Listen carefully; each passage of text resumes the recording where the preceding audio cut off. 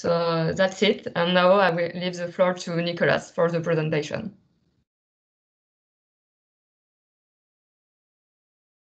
Thank you very much, Clément and Laura. So let's get started. Thanks for the introduction.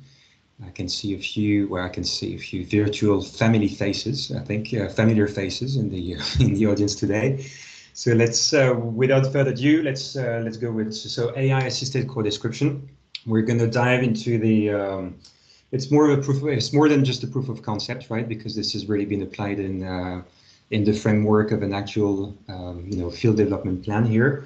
And we're going to try and deep dive into unsupervised facies classification, and what we also call manifold learning in the context of fluvio-deltaic shady sands, and in particular, this is shady sands from Nigeria. Okay. So, as I was trying to touch upon, this is really a real case situation that happened in a small E&P company under constrained time, constrained budget. And it was part of the formation evaluation, which itself is a part of a field development plan, FDP, to characterize the heterolytic sandstones of Niger Delta. So the problem statement is rather straightforward. Small team, small budget, no specialist, right? So you don't have any sedimentologist, you don't have any stratigraphist, but you still need something to calibrate your volume of shale coming from the logs, right? Something coming from either nutrient gamma ray separation or from nutrient density separation or gamma ray or some other techniques. And so there were about 400 feet of core images available, but no core description, right? And as I said, no specialists. So the solution, and this is really just one small pitch here, was to create basically in a nutshell, and we're gonna dive into the details. To create a bit, how do you solve this problem, is to create classes of similar images. You're going to take all the pictures of the core photos, group them into similar classes, and then for every class, we're going to try to identify what you may call their archetypes or their end member, and I'll get back onto this. And then once you've labeled just these archetypes or end members, then you've created a labeled database, which is the holy grail, right? And then you can backpropagate that knowledge to the rest of the unlabeled or not annotated images. So the input data is something that I'm sure you've seen a couple of more than a couple of times. Those are core images, right? So core images that can be either, I'm going to put my pointer on. Here we go, laser pointer. So either like compact sands like these ones, or sands which are a bit more like or heavily biotubated, or those here that are a bit more, or quite more rich in shale sediments, but clearly laminated. So that's the kind of diversity of sediments that we came across for this petrophysical evaluation, right? And the idea is that as part of the pre-processing, you're going to create a database. I'm just going to close this. Here we go. That will be better. Here we go. We're going to create a database of like small snippets, like photo patches, right, of 225 by 225 pixels. And after this, then we're going to basically construct a standardized, harmonized database of these small snippets, right? So every single little bits and pieces of images is, as I said, 225 by 225. So it's about 51,529 dimensions or features, right? And for the purpose of this exercise, we just only needed to go black and white. There could be other applications that we could discuss at length afterwards about whether going color or so, but for the purpose of this V-shale calibration, volume of shale calibration, then black and white was sufficient. So to start with, it's just to give you a flavor of the next steps, right? The main workflow we put together is a 5-step workflow. It starts with a transfer learning, which aims at extracting the spatial features from pre-trained CNN, so CNN convolutional neural network. And then because you just end up with like too many dimensions from the pre-trained CNN, then you need to reduce, we say, dimensions, remove redundancy or correlations, you know, that type of thing. And for that, we're going to use two algorithms called autoencoder and tsne. Okay, and I'll come back on this. You know, same thing. The third step is that once you've done this dimensionality reduction, we're going to cluster images, group them by similarity into like natural classes based on their probabilistic density function. And then the way we're going to do this is through something that I may call archetype labeling or end member labeling. So it's annotating the simpler depositional end members. Okay? And the last step, as I said a bit earlier, is once you've done the labeling of the easy bits, then we're going to backpropagate this to the rest of the database of small images. Yeah. So first step is transfer learning. We've used a CNN convolutional neural network that's called AlexNet. We could have used some other ones, but this one was quite handy. We also tried BGG at the time. So AlexNet's made of many features, many layers. And so there's a sort of input layer. And that's, you can see the reason why we went with 227 by 227. It's to accommodate for the design of the CNN. And then it's a series of convolutional layers, right? Before you go to the fully connected layers at the end, which kind of funnel down to 1,000 dimension, and then to, if you use the AlexNet, just to a classification, okay, which we won't use for this purpose. So you may see this kind of funnel-like, you know, shape as a low to high feature sort of learning process. What I'm trying to say is that the low feature would be more like things like colors, you know, major bed boundaries, nodules or stuff like that. The mid-level features would be things maybe like biotubation, sedimentary structures, whether it's more, you know, laminated or hummocky beddings type of thing. And then like the high level, you know, features would be things like maybe under even that scale, you know, beyond that scale, like maybe stylolites or microfractures. So that's the kind of, you may see this CNN as a superposition of sedimentary structures and textures and properties of different scale. Yeah. So as you go deeper in the network, you go also deeper in the scale.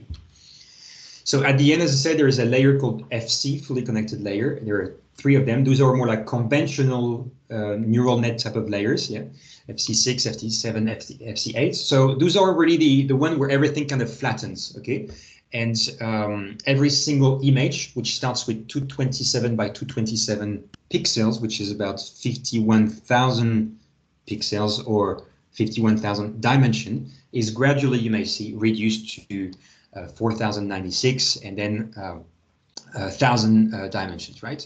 So we did a few sensitivity analysis to get to know at which layer of the neural nets, you know, the valuable information would actually reside or sit. Yeah. So we try to extract the information from FC8, from FC7, but also FC6, you know, as I was pointing out before. And then we found that the one that really helped us for the purpose of this project was FC7. Okay, before it seemed like FC8, the one right after, right, seemed to compress too much information, or some information was lost. And then maybe FC6 had not done the sufficient triage, you may say, prior to FC7. So we take this transfer, we do this transfer learning, we input the little snippets that you've seen before, the thumbnails of pictures of core photos extracted, and then it processes through this network, and then we extract the features at FC7. So basically, we've been already through some sort of a dimensionality reduction from 51,000 pixels or dimension all the way down to 4,096 dimensions. So every single image is now described by 4,096 features or dimensions. But obviously 4,096 features or dimensions is just too much to handle. And sometimes even there, you also have a lot of duplicates or dimensions that don't bear any significant information. So we're going to go through a step of dimensionality reduction, okay, before going to clustering. For this purpose, we ran another series of sensitivity analysis with different types of dimensionality reductions. It can be through a series of autoencoder, like stacked autoencoders, or it can be through more conventional approaches, PCA, which is linear, and t-SNE, which is in this case nonlinear dimensional reduction technique. So when you do this sensitivity analysis, you need to kind of achieve, or define what's your objective. And the objective in this case was to group, images into distinctive classes. And for that, a useful sort of objective function is the ratio of maximizing the intra-cluster similarity, like making sure that all the pictures you've got are really, really looking like each other. At the same time, making sure that the one that look like each other are really different from the neighbor's one, right? So the other cluster. So that's to maximize also the inter-cluster difference. So that would be your objective function. So then you can run a sensitivity analysis, which looks at what? It looks at the number of clusters. So you can start with 2 clusters, 3 clusters, you try different stuff. And then you see if you've been really able to really pinpoint the specificities of these clusters, of these images, together by families that really, really resemble each other. Okay, so for the purpose of this project, we ended up going with 2 autoencoders and t-SNE, also for computational reasons, not just for efficiency reasons. I mean, for statistical reason only, but also for computational reason. Adding another autoencoder, in this case, slow down the whole process. But you can see that there is a very clear sort of winning process, or profit, you may say, to go from 1 to 2, and then even between 1 and autoencoder, just straightforward, plus compared to 1 autoencoder plus t-SNE, and so forth. So as you're going up, you really managed. This axis tells you, oh, you did a great job at separating images that really looked familiar and similar to each other from the one that didn't look like each other. Okay, so for the purpose of this work, we went with 2 encoders and 1 t-SNE. So that's the 3 first step, okay, that I just mentioned. I mean, I was at step 2, and now we're going to go step 3, right, which is the clustering. So what I've just described now was how we optimize and decide step 2, dimensionality reduction. So this is what I just repeat what I've done before. We've done feature extraction. We started with 227 pixels by 227 down to 4,000. And then you do a series of a dimensionality reduction where you take your 4,000 plus dimensions to 500 and then 50 and then 3. 3 is handy because you can see it, right? So you can't see 50, you can't see 500, but you can see 3. And with colors and patterns, you can even see more, right? But 3 is a bit more intuitive. And so in this 3D space where all the images are compressed, you may say, and represented, then this is where we're going to do a fuzzy C-mean type of clustering, and you're going to understand why. I think we've got a little bit of a background noise.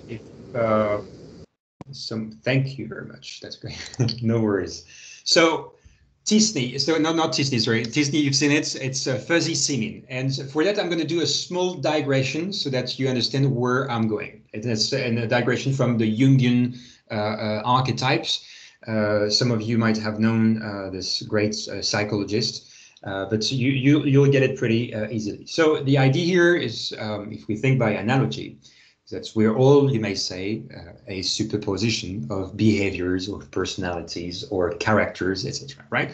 Where it's very rare to see someone who is like 100% innocent or 100% the explorer, even though they are, right? It would be really like archetypes or. But we're all kind of, a superposition of this and members' personality. And these personality, like the sage, the ruler, the wizard, they're really easy to spot, right? But what's more difficult to spot is people like, the usual people who can be a superposition, right? And find if you're a little bit like 20% of that, 80% of this, and so forth. So that's the same sort of rationale, okay? So here we talked about personality and members, but you can think like rock type into the same way with rock type and members. And by this, you're going to get what I'm trying to say. What we're looking at now is all these little dots are images. All these dots are these kind of snippets of core pictures that are now projected into a 2-dimensional space. Okay. Initially, remember, every pixel is like 1 dimension. So originally, you could have 1 dot in a 50,000D space, but now it's all compressed into that 2D space. And what's really interesting in that 2D space is that though if you only look at the points themselves, they look like a big, sort of sphere, you may say, or here, kind of disk, of points. But when you look carefully and you extract these centers of clusters, you actually see that they manifest, they express themselves in a non-random way. Actually, this plot is quite structured, and it's structured in which way? You can see already, everyone can see that on the right-hand side, after all these projections of images, on the right-hand side, it's a bit more dark. On the left-hand side, it's a bit more bright. And then if you even look here, it's a bit more like stratified, and here it's a bit more compact. So there are things happening after you've projected all these images into a compressed 2D or 3D space, where the hierarchy and the topography, the original topography of all the interrelationship between these images is actually preserved, okay? And they don't, they are not being expressed, or they don't arrange in a random way. And that's absolutely fundamental. And the reason why they don't arrange themselves in this statistical space in non-random way is also because of the non-random nature of the underlying physical process at play, right?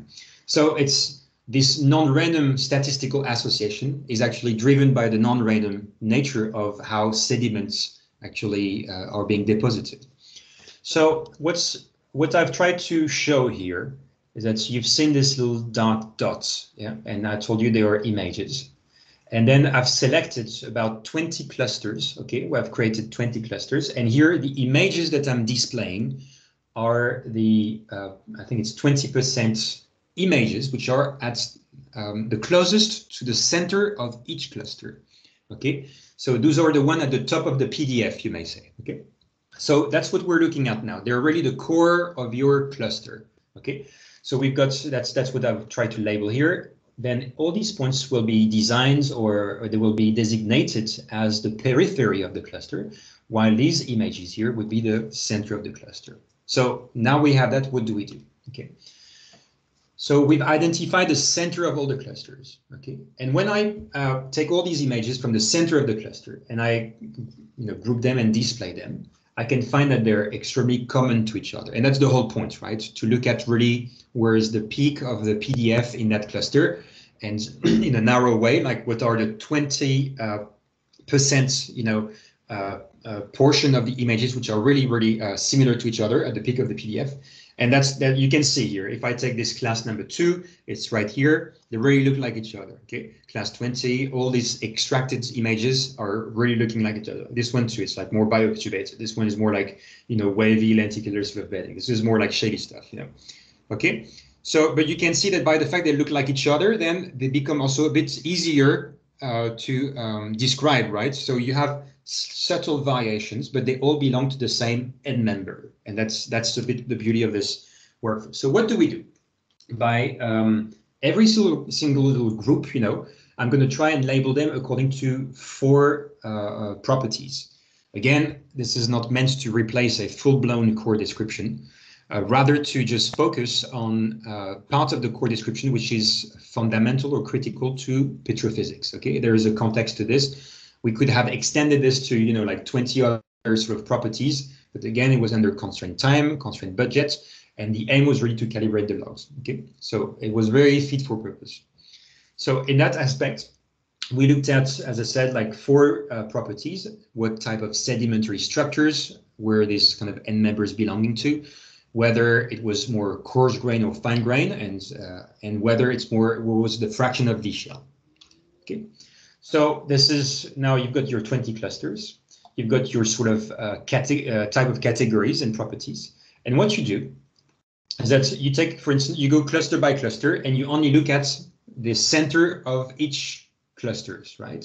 So, and then you go with the team of geoscientists, I mean, the people were not that, not a big number. You had a petrophysicist and 1 geologist, 1 geophysicist. You sit together and you say, hey, what do you think this is, Because here with let's say a conventional background of geologists, that's the kind of job that usually you can do to identify what's the fraction of the shell. It's rather straightforward. You don't need to be like have a PhD in sedimentology to do this.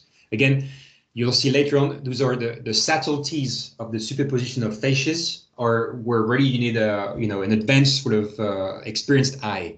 But if it is to label just the easy thing, the end members, then this is where a more general geologist can do the job.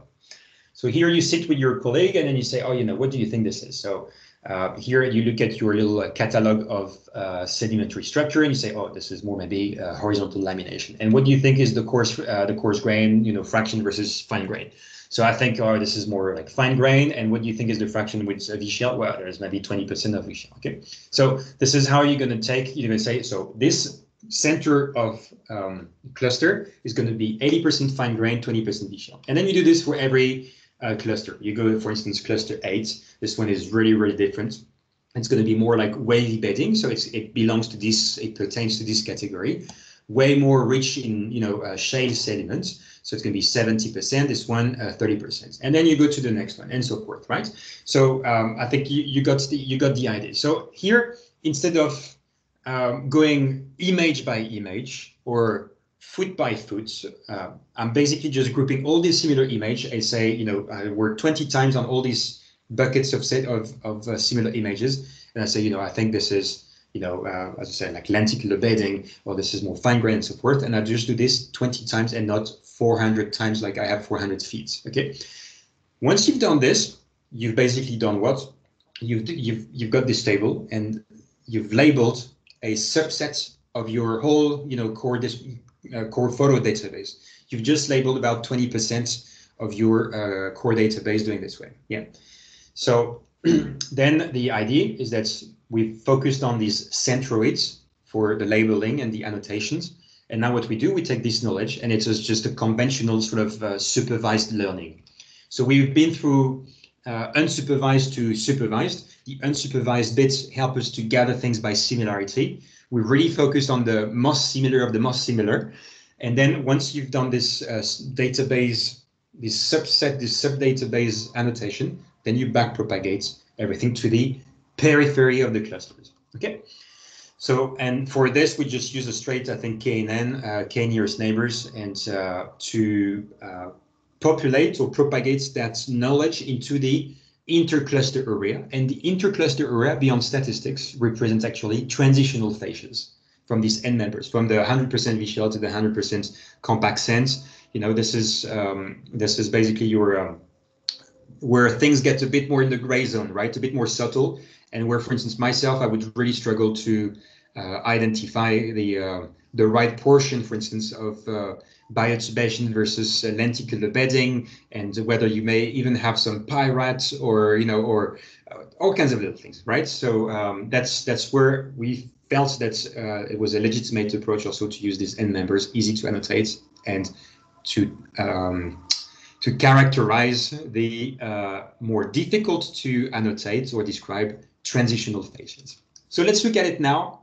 how it looked in the log space, in the petrophysical log space. Yeah.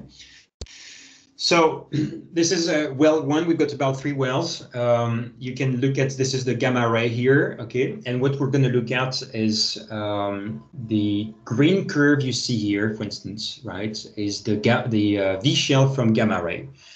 The red curve is the V shell from the separation between nutrient and density log. And the black curve is the average of both, right? And then, so that's the conventional, like, nuclear-based V-shell interpretation. And the aim of this exercise was to compare it to an independent assessment of V-shell, in this case, pictures. So now really what you're looking at is that you've completely transferred your images into a log. So you're really looking at a compression of information, right? And all this log that you're looking at now. So here, this is the fraction of coarse grain, the fraction here in salmon pink, fraction of fine grain, and then here in gray, the fraction of laminated shell, is all coming from your images. So you've managed to have a log of images, okay? So what we're looking at now, okay, we're comparing basically this guy here, the yellow, salmon, and gray thing, to the black curve mostly, okay? And what it tells us is that most of the time it actually fits quite well, right? And there are a few places where you do see some discrepancies, maybe a bit here, a bit here. And what you actually see, and it makes sense and could be predictable, could have been predictable, that you already have a feel for the fact that the photo-based log, or photo-based VCL has a higher definition or higher resolution than even nuclear logs. Okay, nuclear logs in average have about 2 feet resolution, but here you can see that you've got behaviors, you may say, to start with, that happen even at more rapid scale, or finer scale than the nuclear logs themselves. And that makes full sense, right? The core description is always describing the core or the rock at a finer scale than nuclear logs. It would be close to borehole images, for instance. Yeah. So that's the first well. You can see that there's some stuff happening here and there. It's not like you have a major discrepancy. You can see that, for instance, these sort of more low environments, kind of baffle, with shale is fairly well reproduced. Even this kind of sort of coarsening upward, or sequence here, is also fairly well captured. So that's that type of thing, Let's look at well 2. Well 1 was made of more like compact beds, and then well 2 interval B is a bit deeper, and then it's a little more shady. Okay, so the same thing again. We're going to compare the black curve, which is the average of gamma ray and nutrient density separation, with the AI-based estimate, which basically represents a log of pictures. Okay, a log of photos. So here again, more than the trends, actually, the values are very close to each other. Okay, you can even see these ones here. Maybe we missed it a little bit here, a tiny bit as well. But here we're good again. Okay, maybe there is a small element here that's been over. I mean, here is going to be a bit more shale from. No, sorry, it's a bit more sand from the logs and a bit more shale from the core photos, right, etc. Yeah. So that's. But overall, you can see here it's like a perfect match. You've got some bits and pieces indeed, but they're not like game changers. Okay, it's not like it's going to tell you that your formation evaluation or petrophysical analysis is a complete nonsense or needs really to be revisited. Let's look at the last well 2, interval C, even deeper. What's really interesting with this one is also it's the breakdown again, the breakdown of fine versus coarse sands, right? So here, the photo-based log, or the AI-assisted core description, really tells you something that the logs only would really struggle, which is, what's the quality of the sand that you have here. And here in this case, salmon means, this is the one fine grain, right? Or more on the silty end. So that really tells you something that, unless you have maybe borehole images, or you would do a laser particle size that you from core data or sidewall core, then this is really where it brings also some value, because it adds another level of detail to your sand description, and that can be also translated into permeability. Same thing here. Not only you see that this is mostly constituted of fine grains or fine sediments, but also you can see that there seems to be a lot of really fine laminations that the log have absolutely not seen. Okay. So this could impact more than your absolute perm, can impact also your KVKH, vertical to horizontal perm, and possibly act more as a kind of a baffle, or barrier, or something that would hinder the flow than maybe something you could anticipate. There is one place here where it seems like there is maybe the biggest sort of misunderstanding or discrepancy between the two. Where basically the logs are saying, no, look, this is 80–90% shale, and the image seems to say it's 50%. You can see the gamma ray is very high here. So technically, I mean, you would have to go back to this interval and really understand why, you think there was a discrepancy. We didn't get the time to do it at the time of this study, but that's kind of also room for maybe further improvement. But same thing then for well 2, it wouldn't be a kind of a game changer, like for instance, this sand here is where the bulk of the production is coming. This one as well, this one was perforated, this one too. I'll have to recheck, but I believe that even this interval had been tested in other wells but they struggle to withdraw any fluid or even have a successful pressure test. So this would tell you that the mobilities are super low and that's something is happening. So again, it doesn't tell you that this is black or white, right? Because this guy is going to tell you, the nuclear log is going to tell you that this is still poor reservoir. The images may tell you, okay, it could be conceivable that you've got something there, but again, you're already on the low end, and those would be like really like radioactive sands as well. So I mean, it's yeah, this is room for future work or improvement, right? But overall, there are two takeaways you can see, is that the image-based logs provide a higher resolution than the nuclear-based logs, right?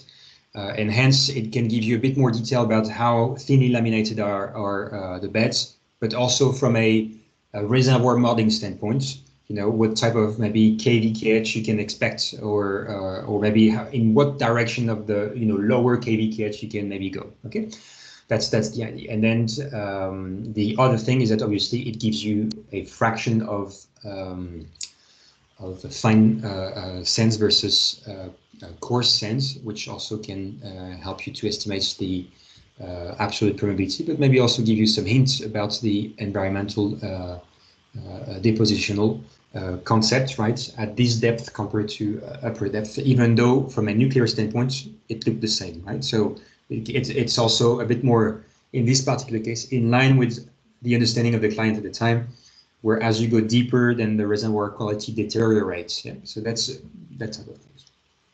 So let's go to next slide. So that's the overall workflow, right? And that's the main application that we've seen. Now, there are some other things happening that I want to talk to you about, is that when you do this clustering, you can also have exotic facies, like things that don't relate to geology, like plugged locations, yeah, or even damaged sections. And those they also look similar to each other. So they will end up being grouped by similarity as well, right? So in that instance, you will also have facies of plugged locations and facies of damaged sections. So that's part of the QA/QC as well. That's what I want to try to say, so that you make sure that this is not propagated further down the road in the network, but also it's a side effect or a byproduct of this type of workflow, which enable you to screen out, and categorize the actual type of rocks, or the preserved rocks from maybe the ones that for which you will struggle to do any form of interpretation. So that's another sort of byproduct. Where I want to finish, it's on more the manifold learning. As you know, in the workflow we've used, there is a algorithm or a dimensionality reduction technique called t-SNE. Many people might use PCA or nonlinear PCA or some other things. I really recommend you have a look at what t-SNE is about. But like any other algorithm, there are all kinds of whistles and bells, knobs to be tweaked, right, to make this algorithm work. And in particular, it's a stochastic algorithm, so you can change the seed number by which it's going to start doing this transform, and also something called the perplexity number or parameter. So when you change this, you change the transform, you change the projection into the lower dimensionality space. And what actually happened is that you remember, even in these plots, things really don't look like they're randomly distributed. You remember, it's like darker here, so more shale, a bit more sand here, more laminated, more compact, right? But you can tweak that sort of arrangement or hierarchy by tweaking the way you're going to do that projection from 50,000 dimensions, all the way down to 3 or 2, right? And you can tweak this by the hyperparameters of the t-SNE projection. And what's the purpose of this? That you can see that things start linearizing. Okay, so here obviously on that example, it's highly nonlinear. You can have a feel that by changing the perplexity numbers, like you're tweaking the knob of this hyperparameter, you can start projecting things in a different way, all the way to having actually something that's look quite linear, right? From I'll just go here. From you can recreate some sort of a V-shell axis, almost linear, into the statistical space.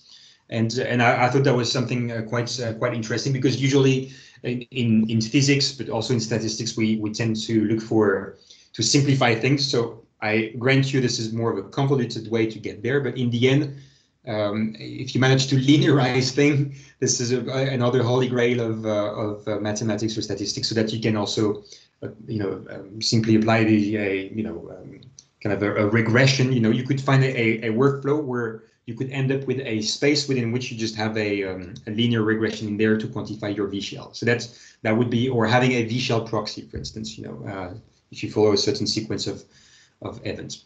So I thought it was worthwhile to show you that you can optimize this projection in a way that they're even less abstract than they think that they look at first. Okay. Wrap up. So this would be my last slide. Yeah, we're sort of on time, I think. That's okay. So wrap up. Something I like to say is like this technique helps you to go from drudgery to mastery. And what I'm trying to say is that it really helps trimming down the meticulous, detailed, time-consuming work that's a core description of 400 feet requires. So, and in this case, we found a way to group this by, within 20 classes, and have a rather systematic approach, and achieve something close to 80 to 90% match with log-based VShell, plus giving you more insight than just the nuclear logging techniques. What I want to say also with the fact that it's a systemic approach, obviously it's repeatable, and compared to more traditional methods. Why is this systemic and more repeatable? Because you may know, if you do a core description, same thing applies to thin sections, same thing applies to cuttings analysis, and you name it. Usually you do it once with like one individual, one professional. Here, you can really see this workflow as being one virtual professional. So you could also repeat it, yeah, in a way that you could test different professionals, something usually which is really cost prohibitive when it comes to doing it in the context of a project. So you could swap, right? You could test different ideas very easily here, yeah.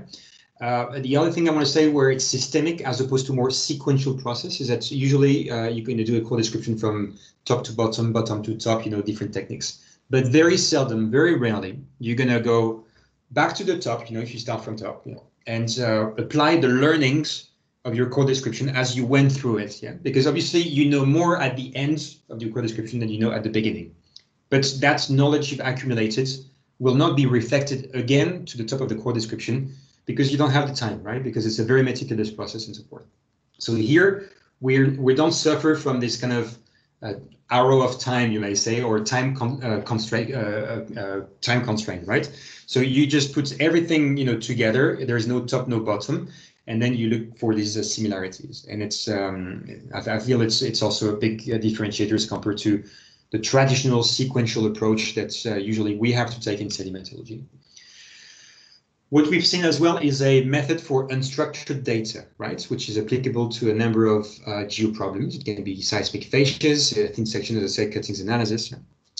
Same thing. It's this work is not just a pure proof of concept, POC. It's really business driven. We've done this in 2-3 weeks, and so that it really fits into the grander, the bigger grand thing, scheme of things. For the field development of this company, yeah. So there were timelines and restricted budget to do this. As I also briefly said earlier, one thing I want to mention is that, look, you probably thought, when I go, I'm just going to go here, you probably thought, hey, Nick, when you go here, I don't think that this is 80%. I don't think this is 20%. I think this is 25 and 75, or I don't think this is really, really horizontal. I think it's a bit lenticular.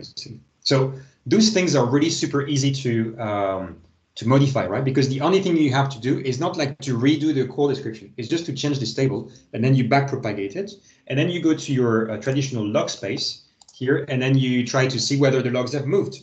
Yeah, so you can do this sensitivity analysis, where in the past, it would be completely prohibited by the time it takes, right, to redo a core description and think, oh, what do you think if you would have changed this interval, or look at it this in a different way? Here you can do this, right? You can do this sensitivity analysis. And finally, as part of this point number 2, yeah, obviously there always room for improvement. We could have used a different number of classes. We could have used another new network design. There are other optimization you could have done on the dimensionality reduction. But the thing which is important is that it was good enough, and I like using that word. It does the job, right? It's good enough. You can always improve. It could be also much worse, but that's it was good enough. Yeah. So that's fair enough. That's all we needed. And finally, some points about discussing, the pros and cons, limitations and so forth. As you can see, it's not fully automated, right? There is always a human in the loop. Yeah, there is a human in the loop for to transpose past that subject matter expertise or knowledge onto this the description of the rock. There is also a human in the loop for QC purpose, just to make sure that the output is also coherent with a certain conceptual understanding. And also there is human in the loop for all the problematics of responsibility. Like you can't say the computer is responsible for my core description or for the miscalibration between my logs, right? Someone has to own this accountability. Yeah. So that's also why I believe that still human should be in the loop. Yeah. Same thing I briefly touched upon. It's not meant to replace an SME, right? Computers cannot do the problem statements. They cannot tell you whether you achieve your KPI. They cannot do this labeling that we've seen before in the context of unannotated, unlabeled, photos. So there are still places where obviously you need subject matter experts. And I like saying this as well. It could be, and it's a bit provocative, but I think it opens up also the discussion, a solution to expertise shortage or workload. There are many clients in the world, many operators, many companies that have like thousands and thousands of feet and meters of core, that are left undescribed. Okay, and we also know that like sedimentology or petrography, though critical to reservoir characterization and sweet spot identification, is something that is not as sexy maybe as carbon sequestration or geothermal, right? Or even automation by means of deep learning. Yeah. So we know that there are things that are more trendy than others, and core description might have had its hour of glory, but not really much anymore. It doesn't attract as much talent as it used to be.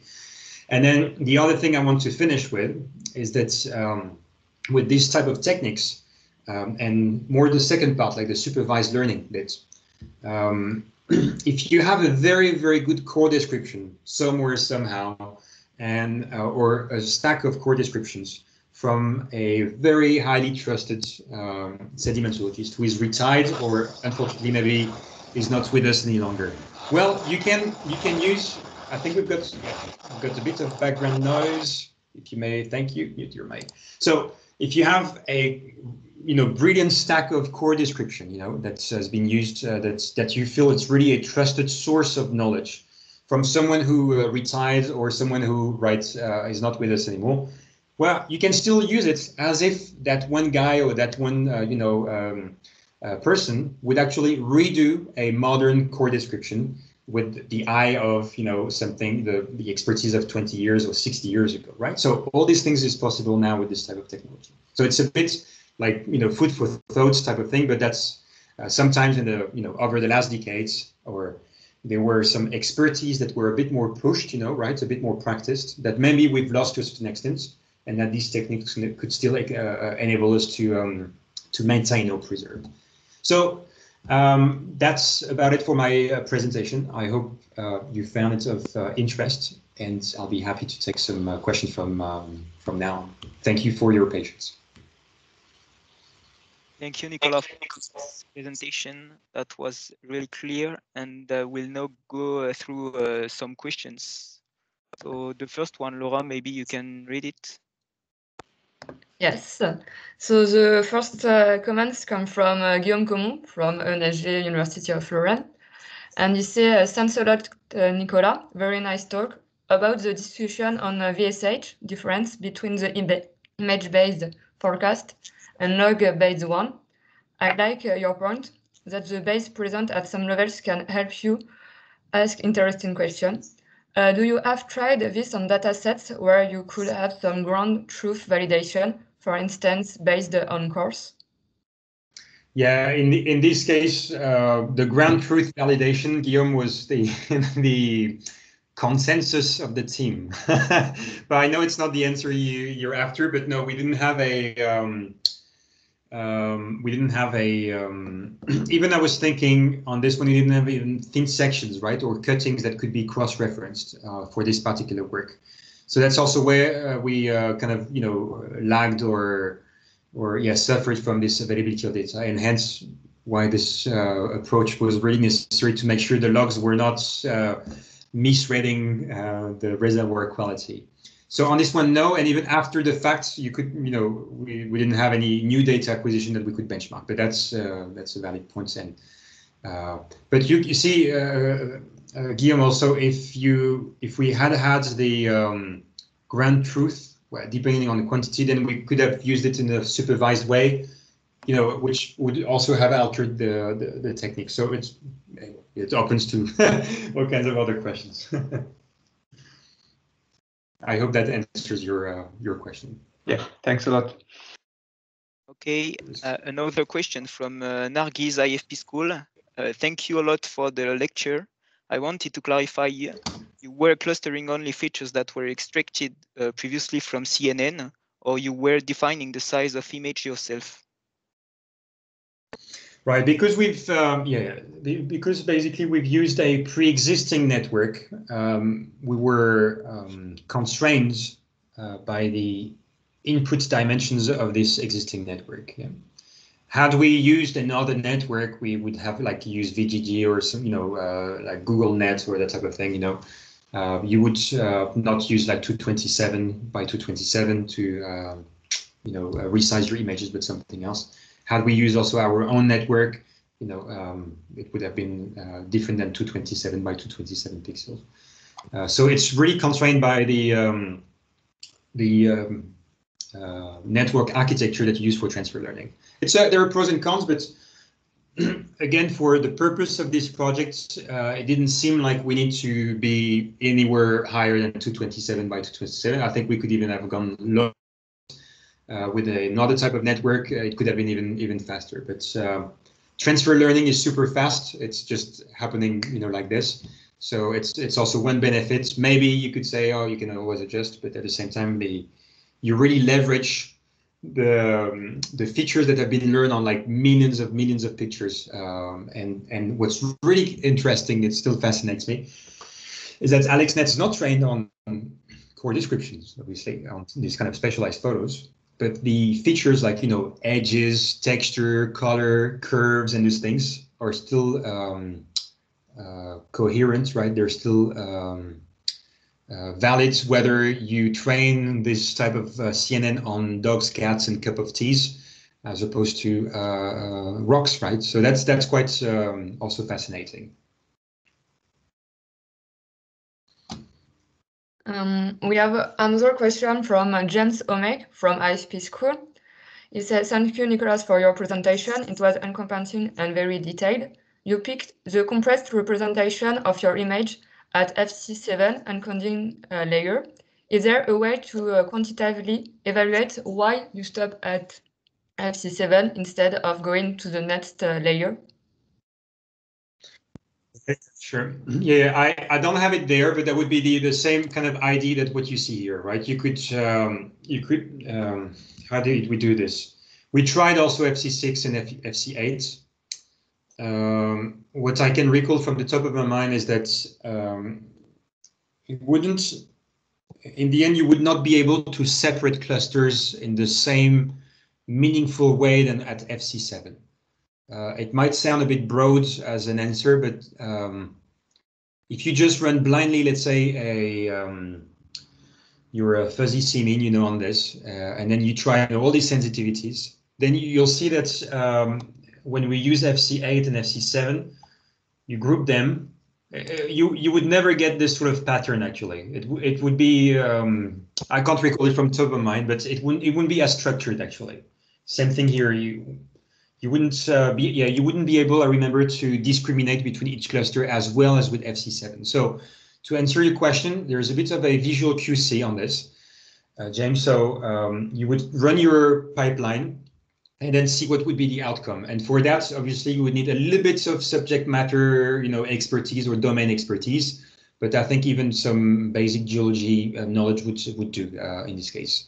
So the statistical answer is cluster discrimination, and the QC would be based on whether these clusters also make sense or are similar enough from a geological standpoint. And when we use FC6 and FC8, it was not as meaningful as FC7.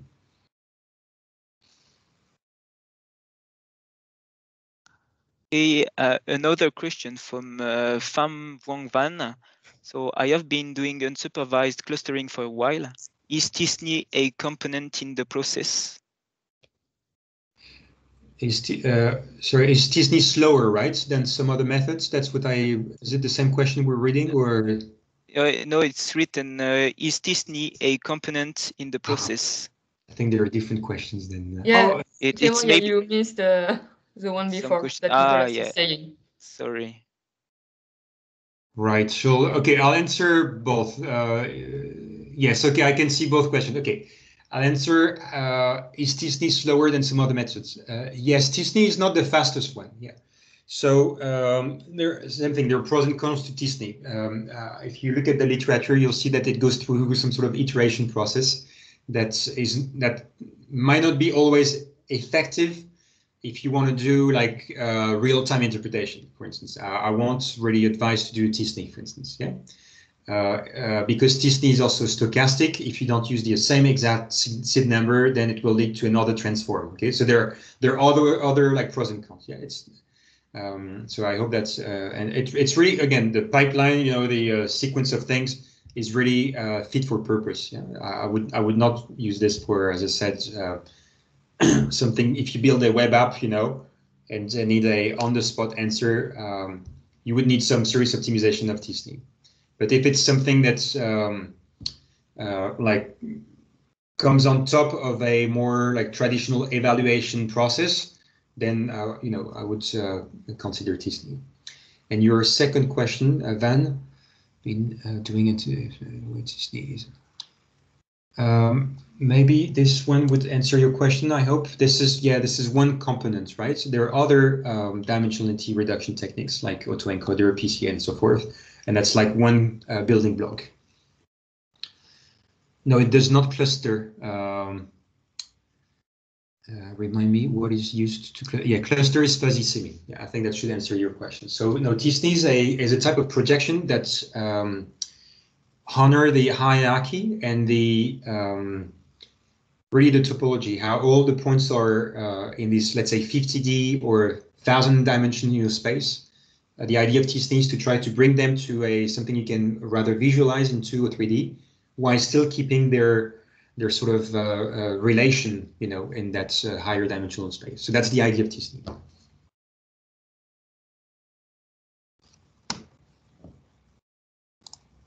And we have another question from James.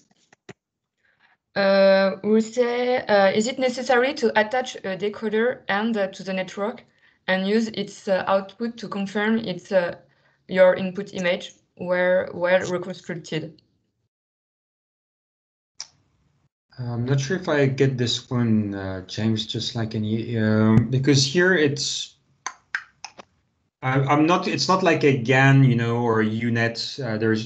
That's the way I understand your question, right? Maybe I understand the wrong way, but I feel there are a couple of things. The decoder would come in the autoencoder bit, obviously, there's encoder, decoder, and that's, in this case, the aim of the autoencoder is to make sure you can describe the image with a lower number of features while still reconstructing it through the decoder. But that's kind of, you can't, yes, you can remove these two bits together, but that defeats the purpose in that sense of the autoencoder.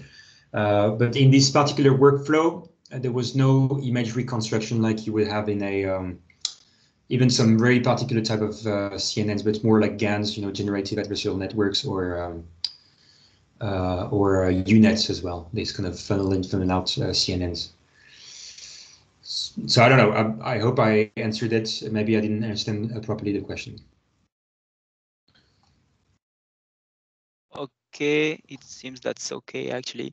Okay, so last question from James. My final question is on the number of clusters. How balanced is the data point in each clusters? Do we have some clusters with fewer images or data points such that they could be merged with other clusters? Okay, so yeah, I could come back on this. About the amount of data points per cluster, I don't have that information with me, but generally speaking, I think they were fairly well balanced. But for this, you'll just have to take my word. You know, I don't have anything to demonstrate this. However, on your other part of your question, you'll see, and let me have a look at this again. Yeah, like you see, cluster 17 is horizontal lamination, no coarse grain, 10% fine grain, 90% shale. If you go to cluster 12, it's the same thing, right? It's going to be same sedimentary structure, coarse grain, you know, fine grain, and a fraction of shale.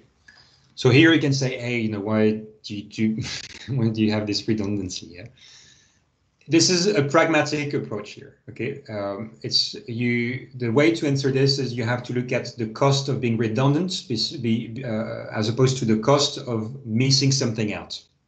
So in clustering, there is never like a perfect answer, or very, very rarely. Okay, but there is never like a one size fits all or a perfect number of clusters that you should really, really hold on to. Okay. So here, because we admit that there is not such a absolute perfect number of clusters, you know, that's carved in stone forever, we would rather take the risk to do a slightly bit more of work, you know, to be on the safe side and make sure we've labeled all the little subtleties, than trying to be a bit more conservative with maybe 15 clusters and say, yeah, okay, look, all my clusters are very different from each other, but have little means then to show that maybe the 16th ones would also have been different from the 15 others. So it's very, here you have to look at it in this pragmatic way, like what's the cost of doubling up, you know, the work compared to the cost of missing it out. Yeah. And again, in this case, this particular case, adding one more line and asking the team around, you know, what do you think about this set of images, is really a minor sort of amount of time and effort that you're going to spend, maybe an extra minute, you know, for the whole rest of the workflow, as opposed to maybe having missing a facies or type of biotubation, you know, or so forth that may alter your KVKH, or, you know, be responsible for some mismatch between nuclear approach and image-based approaches. So I hope that answers your question, but it's a deliberate practice in this particular case to make sure we're on the safe side. And given the fact that it doesn't cost much to slightly do a bit more work, even though it's a bit more duplicate, it's fine. So to answer your question, these two facies, yes, could have been merged. And I think there are another pair that could have been merged. That's correct. But again, it's not like a game changer, right? So that's what I want to emphasize. Okay, thank you, Nicolas, and thank you all for the questions. Actually, the webinar was quite interesting, and thank you a lot for that.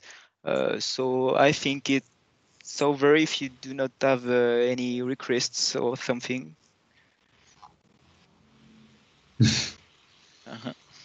Merci, Nicolas. Ok, avec plaisir. Merci beaucoup. Okay, thank you. Thank you, everyone. Nicolas. Thank you for inviting me. Cheers. You're welcome. It's a pleasure. Anytime. Salut Nico, à la prochaine. Merci encore. Hein.